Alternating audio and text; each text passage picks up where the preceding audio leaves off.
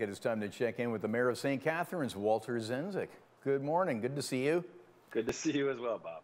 Yeah, we have to start with an unfortunate story. We reported this morning the Pride crosswalk downtown was damaged. I know you were there for the unveiling for it and obviously disappointed. I wanted to get your comments.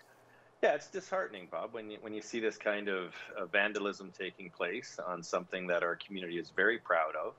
And it's something that we don't tolerate. So the Niagara Regional Police are involved, and they're looking at the footage of the area, and we're confident that we'll find the individual.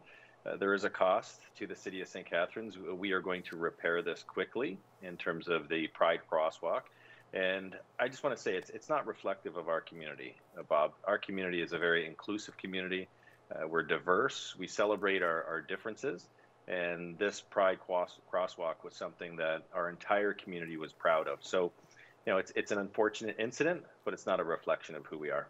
Right, and not isolated to St. Catharines, because unfortunately we've had reports similar stories in Halton and Brampton elsewhere, be it Pride flags stolen or whatever. But I mean, there's these unfortunate isolated incidents. But yeah, it's Pride Month as well, and we want to reassure our LGBTQ2+ community that we're behind them, that we're there hand in hand. We're working together as a community, and you know we're not blind to the fact that this form of bigotry and racism exists in our community, and we're gonna stay focused on making sure that we're bringing everybody together in a positive way. And you know, we're hoping that those who think about these kind of actions will look deep inside themselves as well, and look for the positive side of who we are.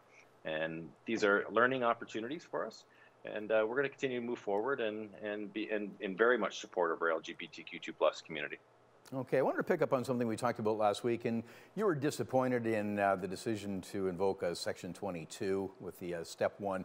The Region's Medical Officer of Health insisted on family members at a patio, and there seems to be a disconnect with the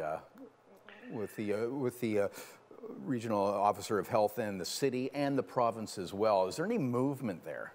Well, it's just more about an understanding, right? And it's an understanding, Bob, of trying to get to a place where we've got to be able to communicate to the people who are going out to the patios and also to the restaurant owners of why a Section 22 needs to be put in place. So it's our job as an elected official to be able to question the activities or actions of our chief medical officer here in Niagara. And that's a very respectful dialogue, and I'm sure Dr. Hergy would say the same thing, is that he has the absolute authority to bring in these kind of regulations, but it's really important as well to be able to have questions being asked by us as elected officials as to why it's important.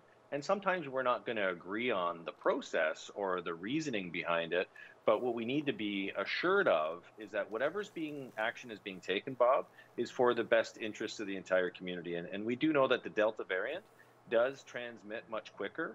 And so what we're seeing in other jurisdictions is that you need to have that second dose. And here in Niagara, we're just over 65% first dose. We're over 10% second dose to really get to that place of comfort from the medical profession perspective. You need to get that second dose into the 40–50% range. And that's going to be difficult to do in the short term. So what we need to do as a community is be mindful of the virus is not out of our community, that we've got to continue to do our role, play our role in keeping your distance and doing the things we've been asked to do for 18 months. But at the same time, we've got to be able to ask people like Dr. Hergy, why are you bringing these in? Tell us the information so that we can also communicate that to the broader community. So I think it's that constant dialogue that's going to be important as we get to the last stages of where we are with COVID-19. Okay, speaking of patios, so you've waived fees for next year. What was behind that decision?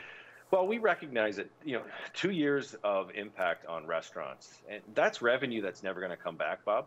So all those profits are lost and 2 years of struggles.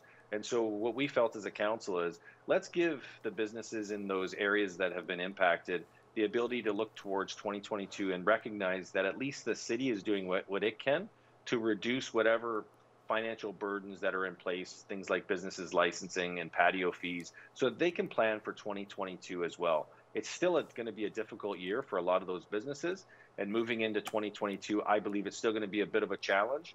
So we've got to do our part to try and help those who have been most impacted. Okay. Hey, I wish we had more time, but we'll talk again next week. I'm gonna go back to my lemonade with jalapeno in it. Wish we could join you. No, you don't. Thank you, Mayor Sendzik. Take care. Take care.